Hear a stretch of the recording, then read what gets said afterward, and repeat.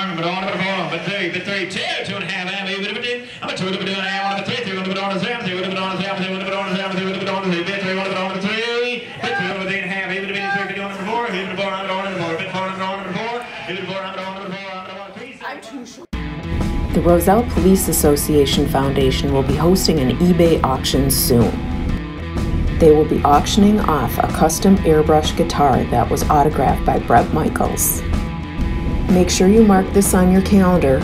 This piece of art will go up for auction on eBay starting September 4th, 2018 and will end on September 11th, 2018. All funds raised will benefit the DuPage 100 Club and Illinois Concerns of Police Survivors.